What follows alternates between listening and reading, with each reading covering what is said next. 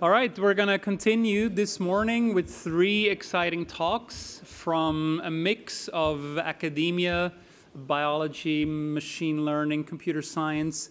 But we'll start off with a talk about NLP in the enterprise. Very delighted to have Claudiu Musat here. He is a data scientist at the Swisscom AI Lab. His LinkedIn profile says research director at the Artificial Intelligence and Machine Learning Group at Swisscom. We're delighted to have him here. We're delighted to have the digital lab of Swisscom here on campus. And so it's a great pleasure to introduce him and to welcome him. Thanks a lot, Claudiu.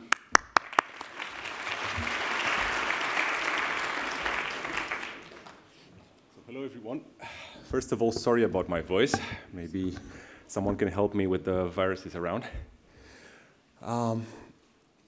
For people who've lived in Switzerland or who've been visiting for more than a few days, you might wonder what Swisscom is doing here.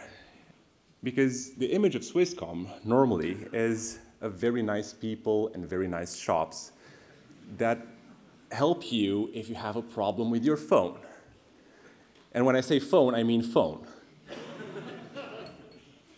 Because that's what Swisscom used to be, like a phone company that's been around for like forever, 100 years or more, and that's where they were stuck. Until things started changing rapidly, because while they were making 400 million francs out of SMSs alone, that just went poof, all gone. As a consumer, I'm very happy about that, like very happy. But for Swisscom, that was just the beginning of a major problem. The revenue went down from 9 billion Swiss francs out of the phone area to 2 billion right now. To have that sort of a drop in revenue and not go bankrupt is an achievement. They've managed, and I say they because that happened well before I joined, they managed to steer the ship around, and it's a big ship. And one of the major courses that they chose was to cater to enterprises. Now, enterprises have lots and lots of needs. And now I'm going to go back to the title, the original title of the presentation, which is Natural Language Processing in the Enterprise. Things that have to do with natural language are prevalent in most businesses. You need to interact with consumers, you need to understand what they're saying. And this is what my lab is doing. Okay, so before we actually say what we want to do and what we're doing, let me start off with why. Okay, what do people expect of us when we say we provide natural language services? A first use case is to figure out if something went wrong. Now, normally, if you look at a timeline like that, you don't really... Sorry, I need to stop moving around. I'll just use the mouse. I hope you can see it. You don't need a lot of intelligence to process a timeline. Okay? You just find the peak, and then you're done.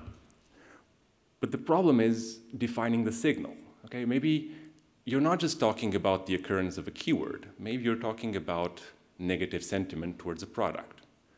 Or maybe it's a whole topic that's being discussed, and if you figure out that one product is discussed a lot, you need to know about it.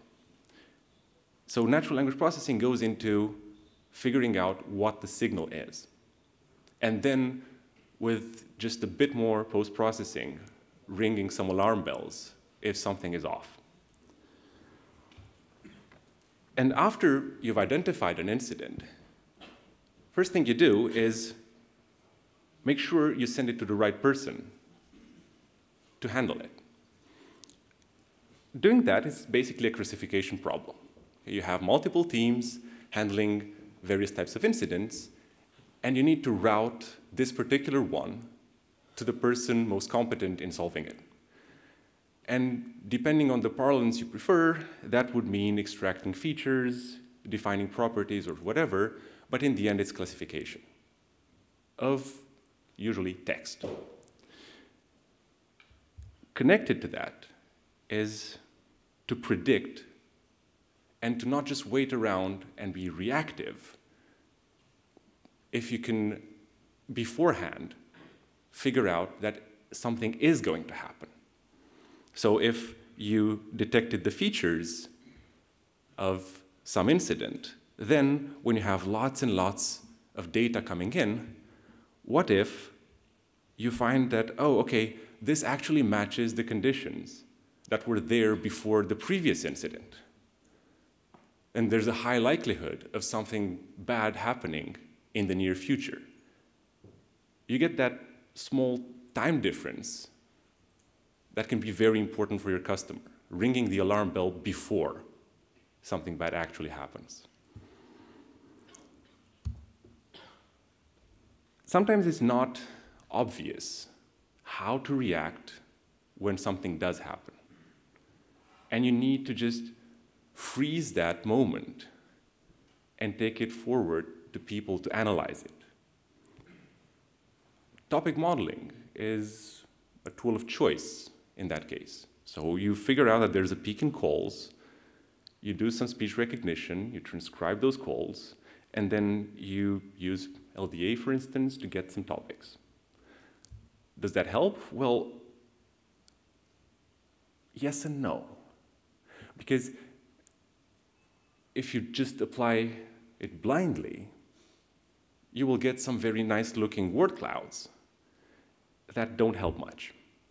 But if you also use some very simple filters, like part of speech filters, and you combine bigrams, you already get some phrases that make sense and that help people understand what was going on when that peak occurred.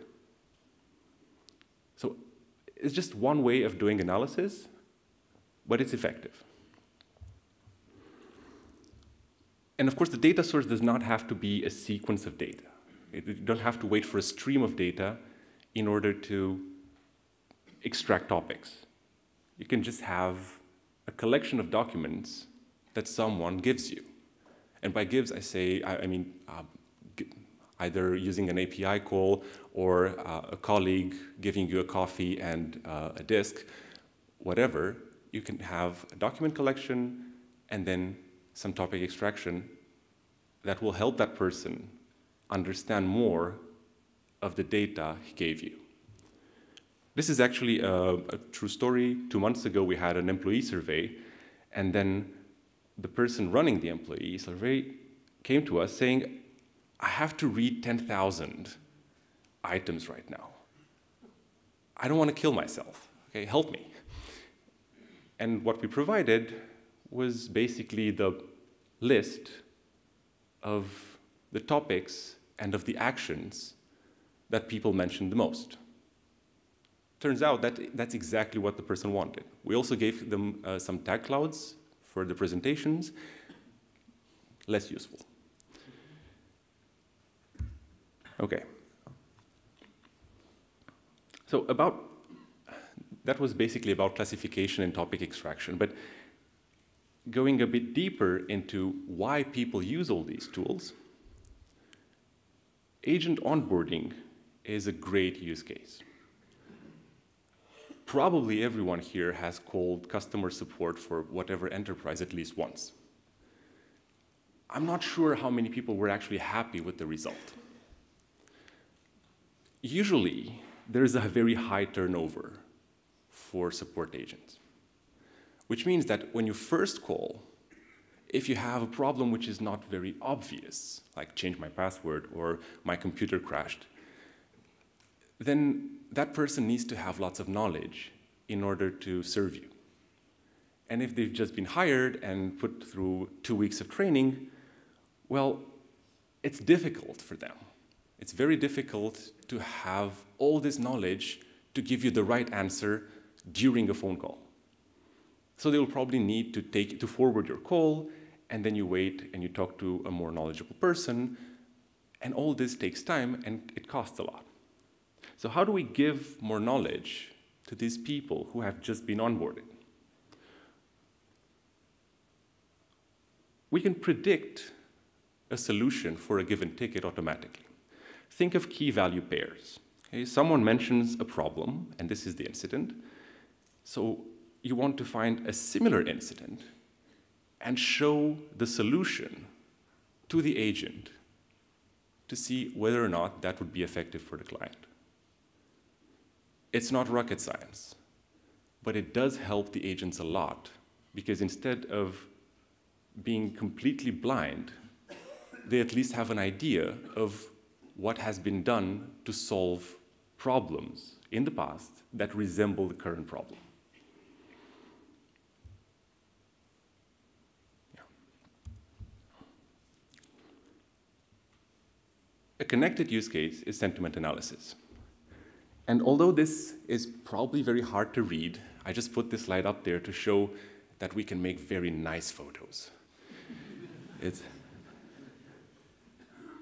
took me a moment to appreciate this. Oh, wow, okay, that's the actual image of the product. But in order to read it more easily, it's again about timelines.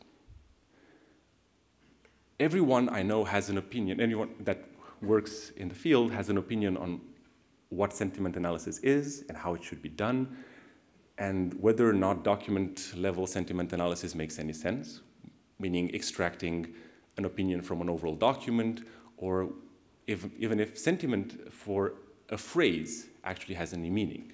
Some people just think, okay, you need to have sentiment about a given thing. That would be aspect-based sentiment. Now, we withhold judgment. There are many ways of extracting useful data for a client that fall under this large umbrella of sentiment. You can have document level, phrase level, or very targeted sentiment about something specific.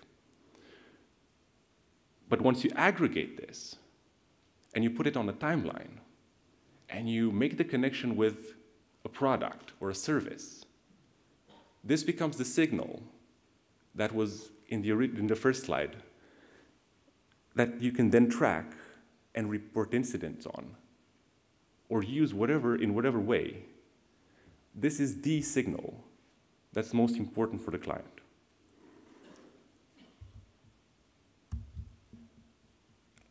I thought a lot about putting on this slide.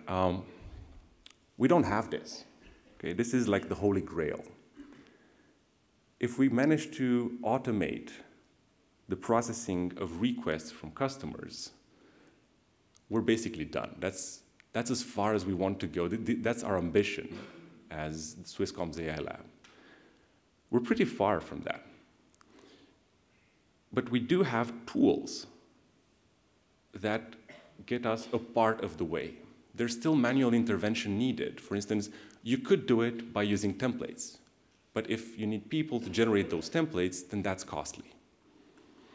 But even finding out that this is about time, and this is about someone, or this is an action, these are chunks that we call enablers that are still useful in driving down the costs of the analysis.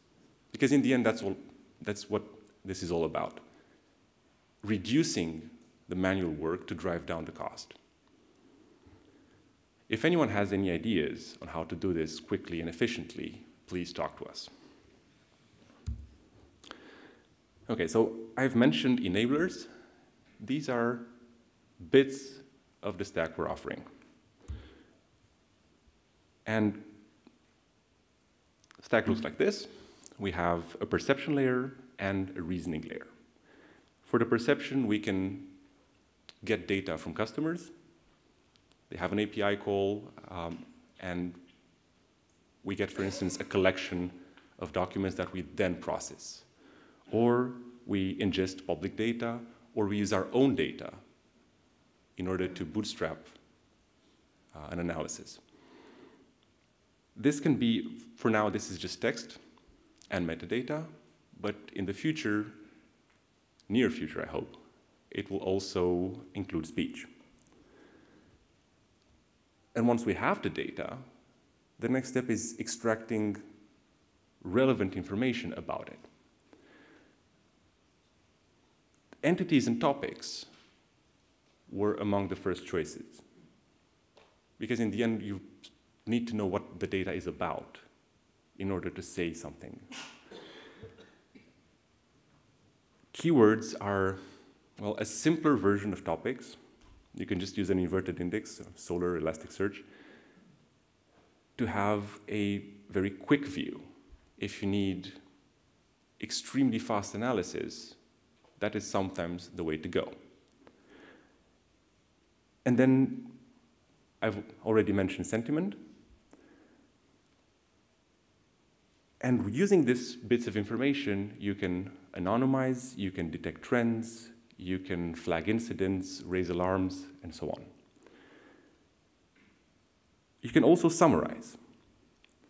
Right now, we're not summarizing document collections, although this is on the roadmap. We're summarizing trends. So we're giving a bite-sized piece of information about everything that's been going on, with that customer's data. And at the end, you can give out all these services either as a solution for many, just open the API, a solution for one. If you don't want to interact with the API directly, we can build a product on top of this stack and create something made specifically for you. Or, if that's also cumbersome, just give us some data or tell us what kind of data you'd be interested in, and we'll get it ourselves, and then offer insights by running all this. It's basically a matter of how much time and effort a client can invest, and we do the rest. More visually, it looks like this. So instead of having all those enablers as a list, it's easier to see them here. For instance, if we're talking about Swisscom and Swisscom TV, you can find various keywords and topics as a list. You can see the positive, negative, or all the sentiment about these on a timeline. You can see some named entities that have to do with Swisscom or Swisscom TV, and finally, you can summarize the trend. This is called Sonar. This is a product which is going to be launched soon, so this is like a preview. And it's a showcase of what our stack can do.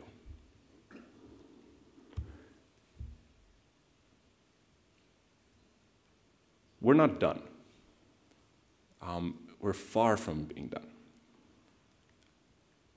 We want to improve the algorithms, but as the previous speaker mentioned, the data is very important. So we're trying to get our hands on as much useful data as possible. These two directions are too big for a team of, right now, 4 data scientists to process. We're growing. We're going to be 7 in 2 months. But still, some people here from larger companies might say, what, 7? No zeros after that? Yeah. But there's a way to achieve more without doing everything in-house, and that's by collaborating.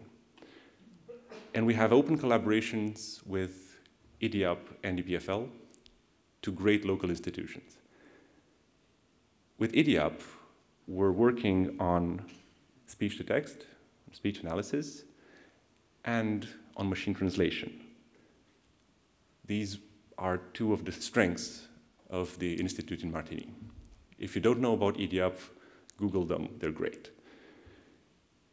And with EPFL, for now, we started with a few master theses to get to know each other. Hopefully, next year, we're going to have a larger collaboration with all the professors that are here today, for instance. I can't really disclose a lot of what we're planning to do or started doing. But what I can say is that with EDIAP, it's all about the Swiss aspect of natural language. Switzerland is peculiar. It's a small country. It's very under-resourced linguistically, and it has more dialects than I can count. They don't even know how many dialects they have. That makes it a hard problem. And for speech analysis, it gets worse. What we're trying to do now with EDIAP is first to figure out how people speak High German with their Swiss accent, and then moving from that to the actual dialect. On the translation side, I think we're among the first to consider this as an actual problem, translating between Swiss German and German. That's what my boss said. I mean, are you kidding? No, it's for real. We're doing this. It's not obvious. So if you just look for the name for Zurich Lake, you'll find at least 5 different ways of writing it. It's not a simple thing. And if you want to then map all those 5 different versions to the High German one and do it with a high accuracy, then you really have to look into this problem very seriously. Okay, the first master thesis that we proposed was about extracting key phrases. There's been a ton of research on this. So first of all, what are key phrases? Key phrases are phrase forms that appear a lot or carry a lot of meaning in a document collection. So for instance, here, if you think of all these squares as n-grams, you would want to extract that these 3 hues, because they appear a lot, they're important. And there are many methods of doing it. However, few of these methods employ the latest advancements in word embeddings.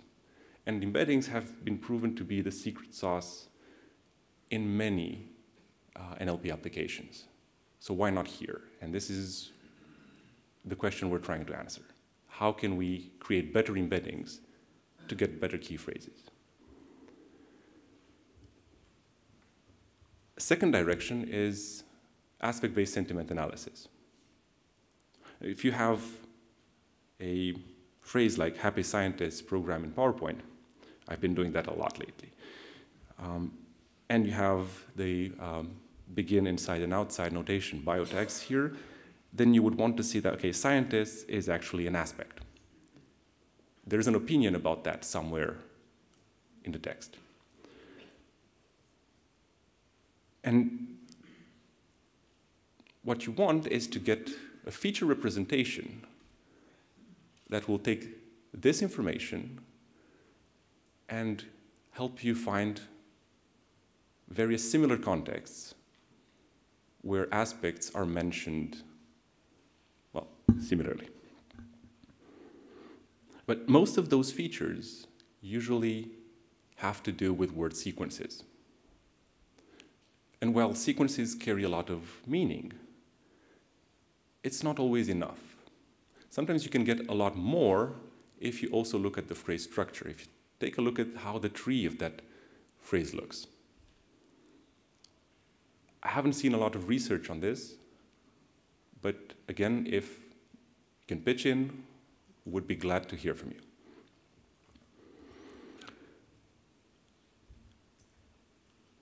For named entities, and when I say named entities, right now I'm just thinking of the classic types like locations and persons, organizations.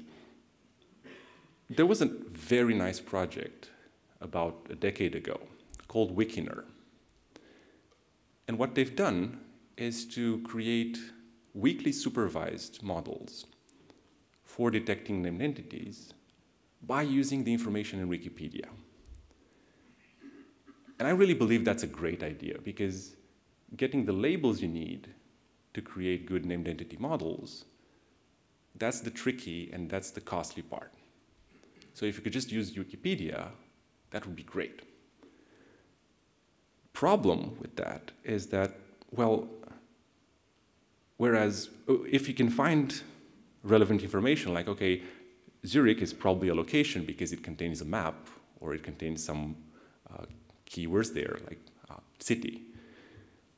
It's very difficult to apply that to Swiss languages. We're getting back to that same problem. There are ways of using the Alemannic Wikipedia to extract information about Zürichsee, Zürichsee, or so on. Just that people haven't been looking very seriously at this, and we're trying to do that. And finally, and I'm just going to go very briefly over this, chatbots have been getting a lot of attention lately, and for good reason, because wouldn't it be nice if this actually worked? We have a great advantage as Swisscom that we have data and that domain is very limited. And we're trying to build 3 types of bots, like FAQs, retrieval-based bots, and ones that can access memory, and finally, ones that are personalized. We're really not sure about the third one. This is an open invitation.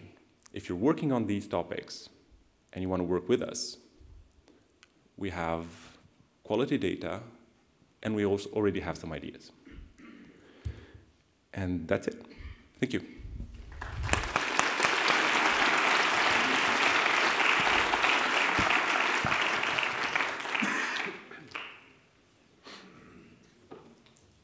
Questions? Just yell. I can't see. I'm blinded.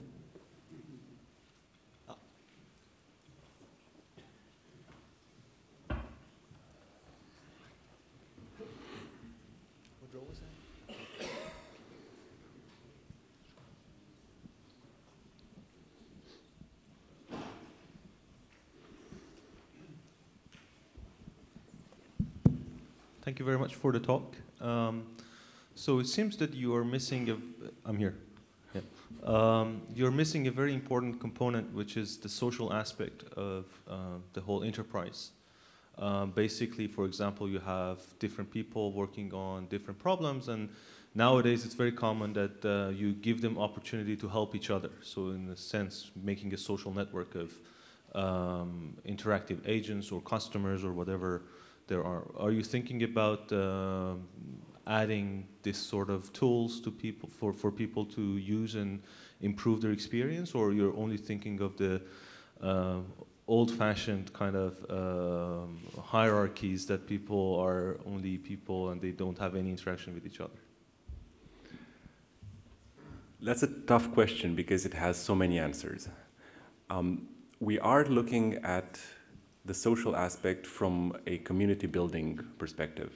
So, for instance, if you want to do topic analysis and you manage to separate the communities that discuss different things, then you have better odds of improving the topic analysis itself. But then if you're talking about creating recommendations for different communities, that we have not yet done. I have a recommendation background, so I feel the pain that I have not mentioned communities at all in this presentation, but that has to come on top of something.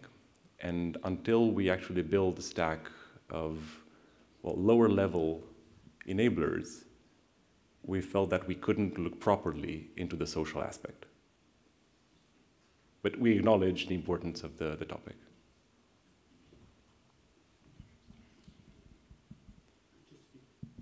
Is on? Okay. Thanks for the talk. I was wondering, so you mentioned the peak and calls and the sentiment modeling. and then you came to the use case on Swisscom TV and Fernbedienung, and I was wondering all the while how you deal with Swiss German. And then in the end, you mentioned that this is the current, what you're going to look at with EDIAP. So this means you focus on a subset of data currently that is actually in High German for your, where you can apply, where you have more of a linguistic help, so to say. Or how do you deal with this in a way when you, if you have Swiss company, enterprise client calls, or anything else in sentiment analysis? So I'm going to separate the two sides of the problem here, the sentiment analysis and the speech recognition.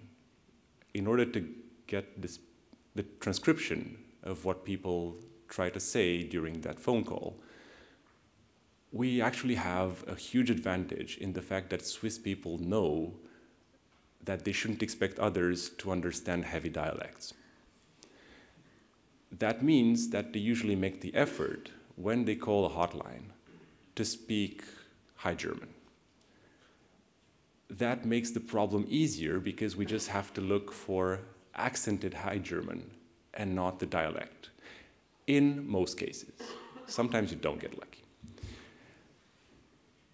So that being said, if you have a sentiment model for High German and the speech recognition works for accented High German, it's problem solved. If you manage to create a model for the dialect, then indeed you would have to create a sentiment model for that dialect or go through a translation phase. We picked option number 2. That's basically why we're translating everything into High German.